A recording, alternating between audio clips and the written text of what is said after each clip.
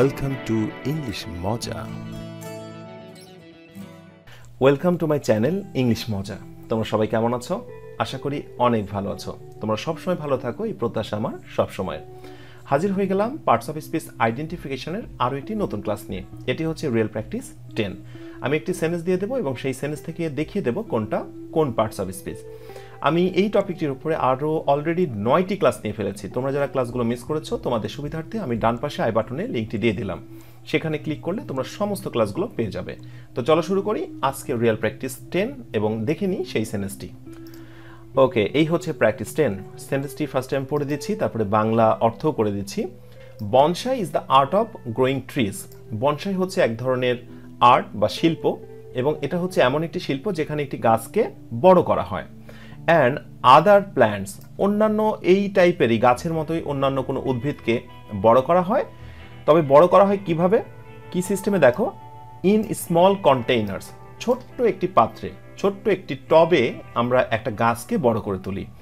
In such a way, এমন একটি পদ্ধতিতে আমরা সেই গাছটাকে বড় করি, দ্যাট যে it becomes the miniature of A real tree, যেন এটাকে দেখতে মনে হয় বড় একটি গাছের ছোট রূপ। হ্যাঁ, তোমরা তো অনেকেই বনসাই প্ল্যান্ট দেখেছো, বনসাই গাছ দেখেছো বিভিন্ন জায়গাতে। জাস্ট যে বিষয়টা একটা টবে থাকবে, ধরো 20 বছর বয়স একটি গাছের, সেই গাছটা থাকবে মাত্র একটি ছোট্ট টবে। তো দেখতে এটা অনেকটাকে বামুন টাইপের লাগে, একটু খাটো টাইপের, ছোট টাইপের লাগে। আর এটা দেখে কিন্তু আমরা অনেকটা মজা অনুভব করি যে 20 বছর বয়স, অথচ গাছটি কত না ছোট, তাই না? এই গাছটি কিন্তু দারুণ একটি শিল্প। এটা তোমরা অনেকেই বাসার ছাদে রাখো, অনেকে বিভিন্ন জায়গা থেকে কিনে নিয়ে আসো, বনসাই মেলা হয়। ওকে ফাইন, তোমরা বনসাই নিয়ে গুগলে বা ইউটিউবে সার্চ দিলে আরও অনেক কিছু পেয়ে যেতে পারো। চলো আজকে বনসাইয়ের এই সেন্টেন্সটা থেকে আমরা দেখাই কোনটা কোন parts of speech. Bonsai, bonsai obviously এটা হচ্ছে কোনো কিছুর নাম, অতএব এটি অবশ্যই নাউন। ইজ, এটা হচ্ছে ভার্ব, এবং একই সাথে বলা দরকার অ্যাম, ইজ, আর, ওয়াজ, আর, এটা কিন্তু অক্সিলারি ভার্ব এবং মেন ভার্ব হতে পারে। তবে এখানে যেহেতু একটাই ভার্ব, দ্যাটস ওয়াই এটার নাম হচ্ছে মেন ভার্ব। দা, এটি আর্টিকেল, তবে আমি বলেছি আর্টিকেলটি পার্টস অফ স্পিচের দিক থেকে হয়ে যাবে অ্যাডজেক্টিভ। আর্ট, শিল্প, এটা হচ্ছে noun. Of, preposition. Growing, growing হচ্ছে একটি অ্যাডজেক্টিভ, কেননা তারপরে কি বসেছে দেখো, ট্রিজ, গাছ বা গাছগুলো। নাউনের আগে যদি কোনো ওয়ার্ড বসে তাহলে কিন্তু সেটি অ্যাডজেক্টিভ হয়ে যায়।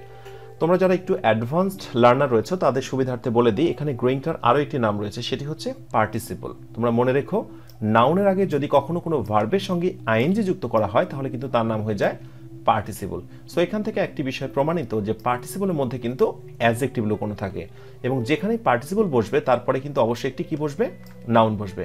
অনেক সময় নাউনের পরেও পার্টিসিপল বসতে দেখা যায়, সেটাকে পোস্ট মডিফায়ার বলা হয়। সেটা অন্য কোনো ক্লাসে আমি আলোচনা করার চেষ্টা করব। এবার আসো অ্যান্ড, অ্যান্ড হচ্ছে একটি কনজাংশন। আদার, আদার হচ্ছে একটি অ্যাডজেক্টিভ, অন্যান্য, কেননা এটি অ্যাডজেক্টিভ, তার প্রমাণ বহন করছে প্ল্যান্ট শব্দটি হচ্ছে নাউন, উদ্ভিদ। নাউনের আগে বসলে সেটি অবশ্যই অ্যাডজেক্টিভ হয়ে যায়। In, in preposition.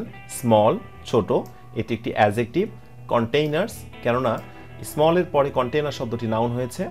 কন্টেইনার্স, এটা যেহেতু নাউন তাহলে আগেরটা অবশ্যই হয়ে যাবে অ্যাডজেক্টিভ। ইন, এটি হচ্ছে প্রিপোজিশন।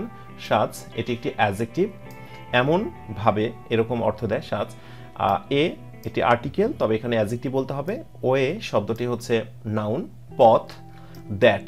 এবার আসি, দ্যাটটাকে আমরা কি বলবো, আমি দুটো অপশন করে দিচ্ছি। অপশন এ, এটি কি প্রোনাউন। অপশন বি, এটি কি কনজাংশন। তোমরা বলো তো দেখি এটা রাইট আনসার কি হবে।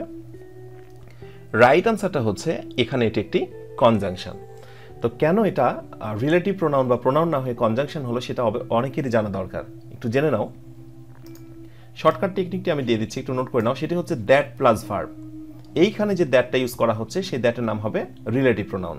ওকে, বাট দ্যাট প্লাস সাবজেক্ট যদি কখনো হয় তো দ্যাটের নাম হবে কনজাংশন। দেখো এখানে দ্যাটের পরে কিন্তু সাবজেক্ট ইট রয়েছে, তাহলে দ্যাটের নাম অবশ্যই হবে কনজাংশন। সামহাও যদি আমি এখানে ইটটা না দিতাম, যদিও এই সেন্টেন্সে ইটটা দিতেই হবে, না দিলে অর্থটা ক্লিয়ার হবে না। ধরো আমি ইটটা দিলাম না, আমি লিখলাম দ্যাট বিকামস, এবং যদি এই ক্ষেত্রে জিজ্ঞাসা করি দ্যাটটার নাম কি, তাহলে অবশ্যই তোমাকে বলতে হবে রিলেটিভ প্রোনাউন বা প্রোনাউন, কেননা রিলেটিভ প্রোনাউনের ডিমান্ডই হচ্ছে তারপরে অবশ্যই ভার্ব দ্বারা শুরু হবে। দুই একটা জায়গায় ব্যতিক্রম কিছু নিয়ম রয়েছে রিলেটিভ প্রোনাউন, সেটা অন্য কথা, কিন্তু হু ইজ দ্যাটের ক্ষেত্রে অবশ্যই একটা ভার্ব দ্বারা শুরু হবে। আচ্ছা, এবার আসো বিকামস। বিকামসটা কি? অবশ্যই ভার্ব। ইট থার্ড পারসন, সেই জন্য কিন্তু ভার্বের সঙ্গে এস বাই এস হয়েছে। দা একটি অ্যাডজেক্টিভ এবং একই সাথে আর্টিকেলও বলতে পারি আমরা। মিনিয়েচার ক্ষুদ্র, এটা নাউন, অবশ্যই আর্টিকেলের পরে অবশ্যই নাউন হয়, আর অ্যাডজেক্টিভের পরেও নাউন হয়, তুমি সেইভাবে বলতে পারো।